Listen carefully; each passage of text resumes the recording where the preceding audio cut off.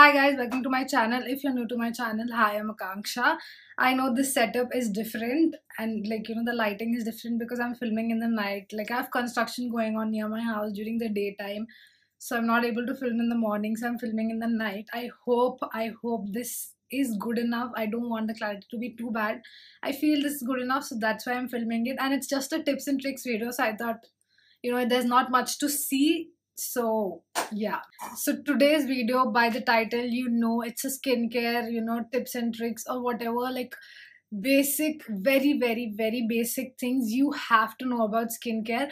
And it surprises me so much that people still don't know such things. Like these are really, really basic things, and skin is something you need to be so gentle with it, because skin once gone is not going to come back. It is not easy to rejuvenate your skin.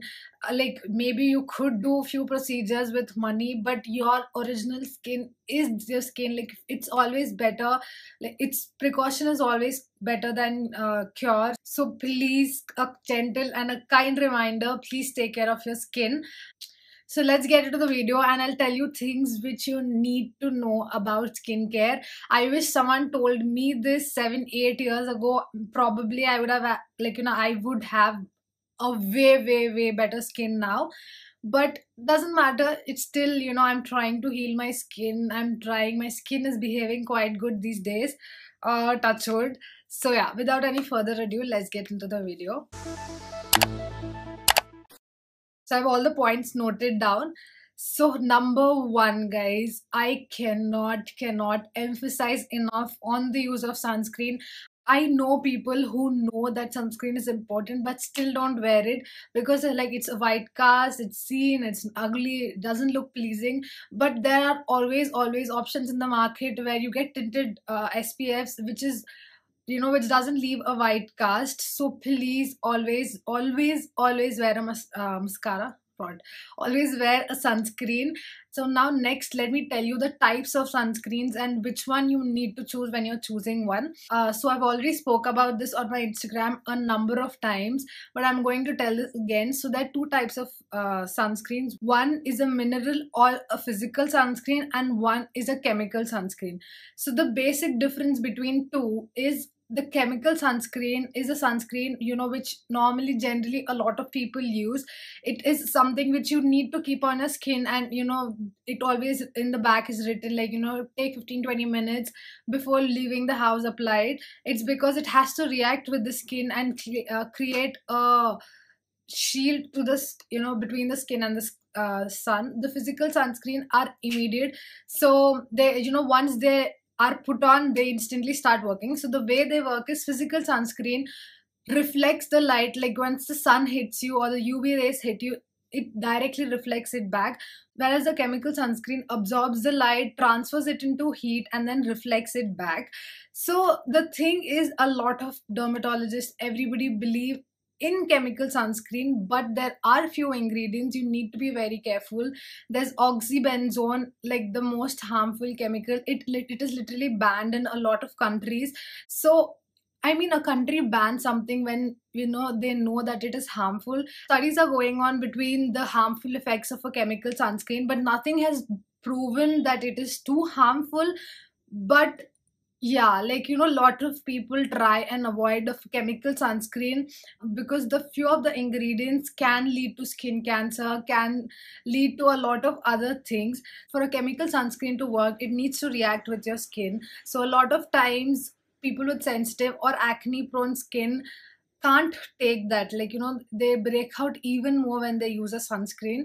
So those are the pros and cons. I'm using the Neutrogena zinc one. It's a yellow one, not the blue one. I use the sunscreen these days, and it has been good. It works wonders. Like, I don't know how it reflects light, but yes, it's not making me break out. And it's a physical sunscreen. It has zinc, it has titanium dioxide, no fragrance, so I'm happy with it. So always apply sunscreen. You might not see any damage now, but trust me, once you age, if you're someone who's exposed to sun a lot, you are going to get hyperpigmentation and a lot of other things. Especially if you have acne, the acne scars are going to be even more darker when you go in the sun without being protected. Especially if you're brown skin, the hyperpigmentation is going to hit you at some or the other point if you're going to be exposed in the sun and you're not going to protect your skin. So why complicate so many things when you can just apply a sunscreen? It is going to protect aging, it's going to protect your acne, it's going to do a lot of things. So from tomorrow, if you're not someone who wears sunscreen, please wear your sunscreen. Number two is exfoliation. I can write a book about exfoliation. You have to exfoliate your skin at least once a week, especially if you're someone who's going to wear makeup, even if you're not, because there's a lot of dead skin, there's a lot of gunk on your skin, and exfoliation just cleanses your skin. It just gives that skin a air, you know, opening to breathe. It's just a really good thing to do for your skin. But now, see, in this video, I really don't want to get technical with the ingredients and stuff because it's going to be a lot. Now, let me just make it as basic as possible. So I want to make this video as simple as possible. So I'm not going to get into the ingredients or the whole technical thing. So I'm just going to keep this very basic. So for exfoliation also, there are two types. One is the physical and one is chemical. I am a person who believes in chemical exfoliation than physical. I use physical exfoliators. I'm not denying it, but I know how to. And not everybody does. And especially there are so many people because of this Everyouth scrubs and a lot of other scrubs. People are still using walnut scrubs, apricot scrubs. These are something which cause micro tears in your skin, guys. They are literally not even good for foot scrubs. If someone gives me an Everyouth or some walnut scrubs, I'm literally going to scrub it scrub my feet with it, because some ingredients are just not made for your skin. So when someone tells you, please listen to them. And even if it is not apricot or walnut, there are few other physical exfoliators which are totally good, like there's papaya, charcoal, and then various different exfoliators or various different scrubs. But again, it matters the amount of pressure you're putting on your skin. So if you're someone who's just going to rub your face with this physical exfoliator, it is going to damage your skin, and especially if you have acne or any such skin, like, it is going to make it worse.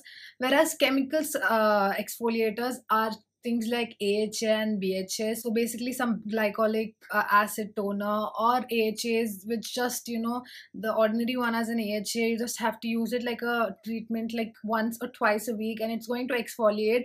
So those are the things which are formulated to exfoliate your skin, so they just do the work according to the formula.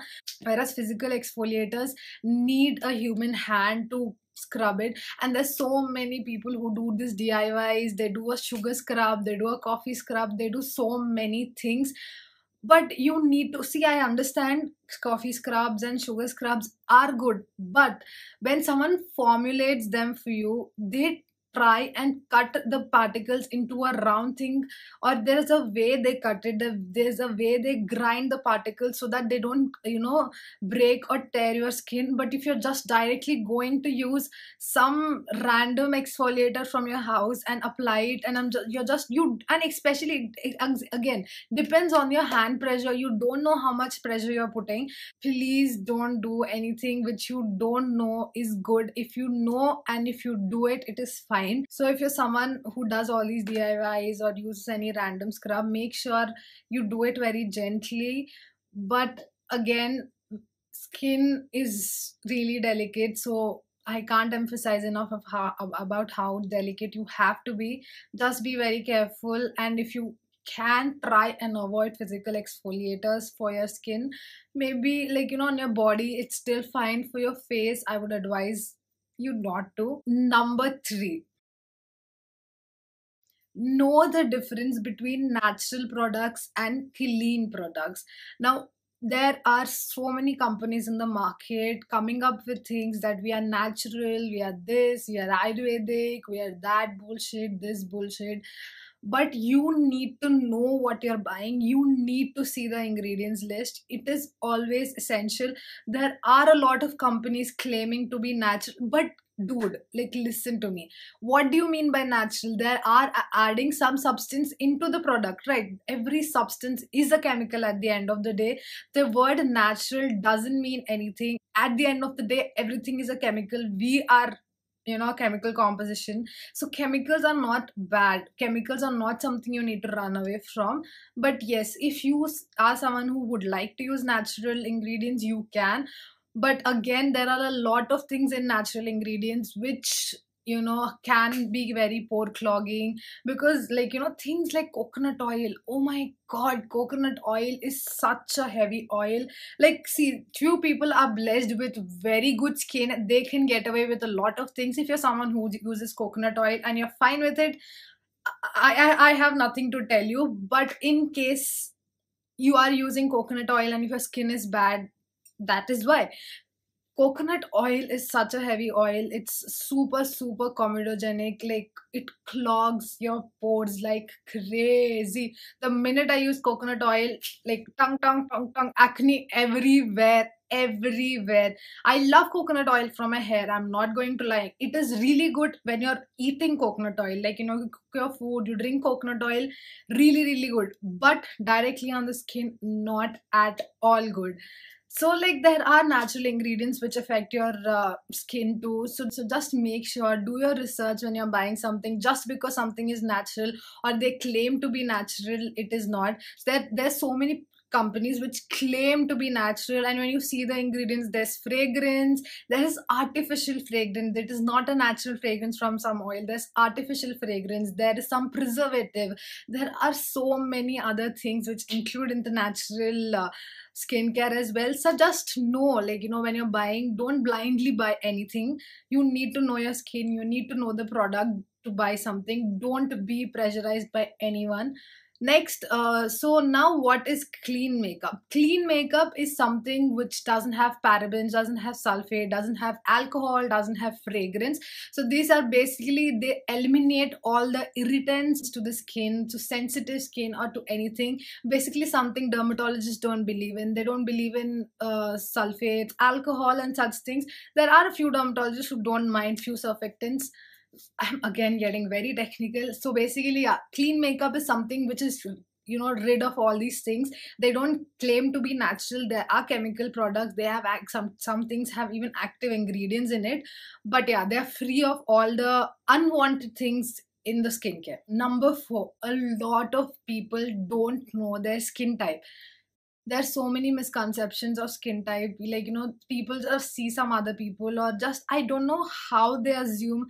At this point, when you're 15 or 20 years old, you start, you should start getting to know your skin. You know your skin better than anybody else. Don't believe what anybody's saying. You know your skin, so believe in what you see.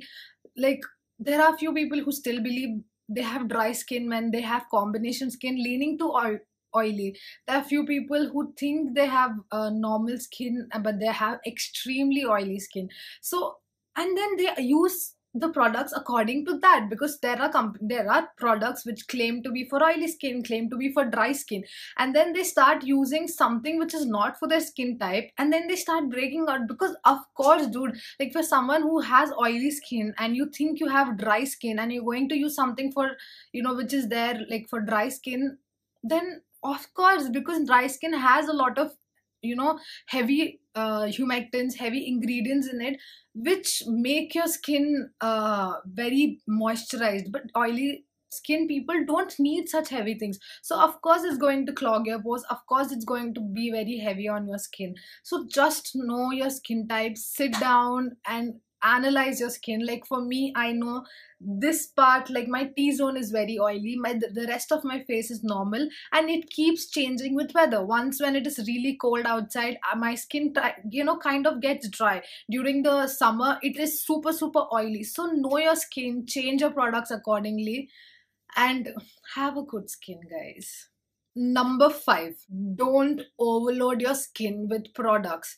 Now, there are so many products in the market, like there's essence, there's serum, there's toner, there's this, that. There are 100 million products in the market. But don't feel pressurized because just because some blogger is using, or just because your neighbor is using, or your friend is using, don't feel pressurized. They might need it, or their skin might need it, or they use it and it suits them, but it is not necessary that it will suit you. And if you have, like, all these people telling you but you don't need it, you don't have to. Like, this has become a thing. There's so many influencers doing so many things, but the influencers take help. They know this shit, they know what they're doing. So they also have been, have gone through a good phases and bad phases with skincare, and they must have figured it out. But and when your skin doesn't need it, and just because someone else using it doesn't mean you have to do, use it to. Just please don't feel pressurized and add something into your skincare which your skin doesn't really need.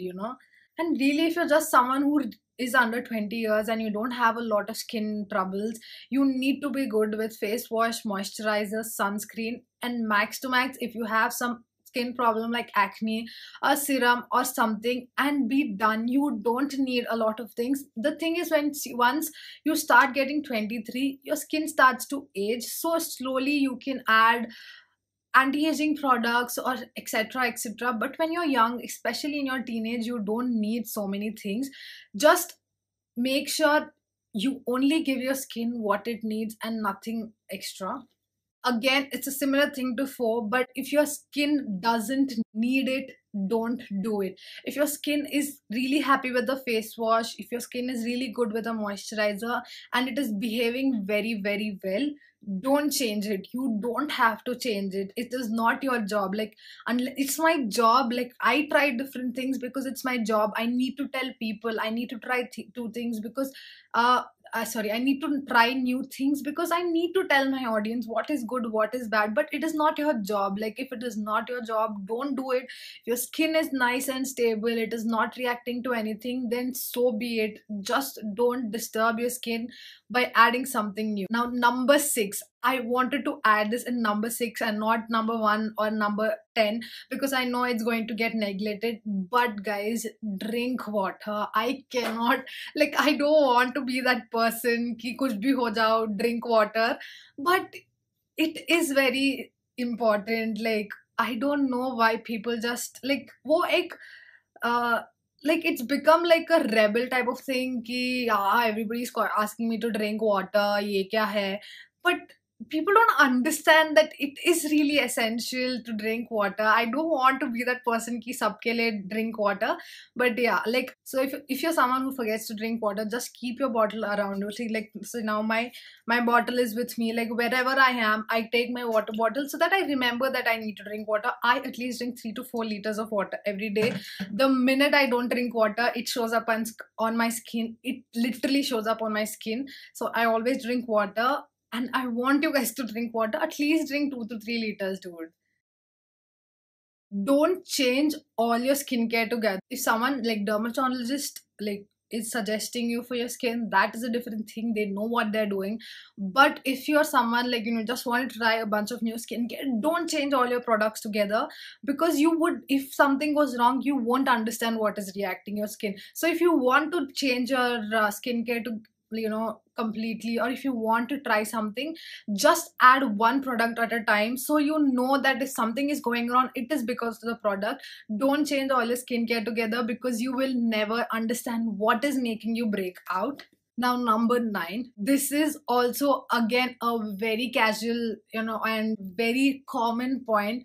Remove your makeup. I beg you, remove your makeup before you're going to bed. I cannot emphasize enough. The minute you don't need makeup, remove it. The minute you don't need makeup, remove it. I repeated it twice because you need to let your skin breathe. And I know, like, my friends, they literally don't remove. Like, everybody uses just wipes and they're done, and everybody wears heavy makeup. Nobody double cleanses. Nobody does the whole step. And me being their friend, they still don't do it because it's just how lazy they are. But please always remove your makeup. And obviously they do suffer with acne because they're not cleansing their skin properly. You have to be careful when you're wearing makeup. Double cleanse, use a cleansing oil, a cleansing balm, take off all the makeup, then go in with your cleanser, normal cleanser, and cleanse it. You need to take your makeup off really well. And number 10, last but not least, there are so many people who apply the skincare wrong. Now, let me just break down the what do you say, step by step of when to apply what. There are so many people talking about it, but people still do it wrong. Especially, I see, like, no shade, but there are people who are bigger people, or like, on a public platform already, still do these mistakes. I don't know who, like, why people have not told them. So basically, first comes like the cleansing. Just cleanse your face. If you have any mist, any toner, anything, apply it immediately after washing your face. That is because basically toners and essences or everything just make other products absorb into your skin very well. So they just create that layer of moisture, like it's like a wet sponge. It just absorbs more into your skin. And then number 2 is your serum. Like any serum, whichever you're using, after the toner, use your serum. Then comes your moisturizer. Apply your moisturizer, apply your night cream under, like, night cream or eye cream or whatever you want. And if you're supposed to do, or like, if you have something spot treatment you want to do, you can do beneath your moisturizer or above. That's your personal choice. That is fine. And then comes your SPF. If you're going out in the morning, and in the night if you like to add a facial oil, then that is the lot. So basically it's like a thinner consistency to a thicker consistency, because once you apply a thicker, like once you apply oil on your face, nothing is going to pass through it. It is because it is so heavy, like the molecules or whatever, it is so heavy. So it's not going to pass through, like all the thin serums or the toner and moisturizer is not going to pass to your skin. So first, again, let's repeat the order: cleansing, essence or toner, then your serums, then your moisturizers, then sunscreen or facial oil, whichever or whatever time it is, and spot treatment before or after moisturizer. So this is the serial, and please follow this. So yeah, those were the 10 points. And if you enjoy such videos, do let me know, because I want to do more skincare videos. Like, I cannot recommend products because I'm trying out myself, but I can give you a lot of information because I'm a skincare junkie. I do a lot of research and I have a lot of knowledge about things, and I thought it'll be useful to share it with you guys as well. Like the ingredients, I'm going to get it like deeper into the technical things of skincare. So if you will be interested, let me know. So let me know by liking and commenting. And yes, make sure you subscribe to my channel and ring the bell so you get notified every time I post. And I'll see you guys in the next video. Bye.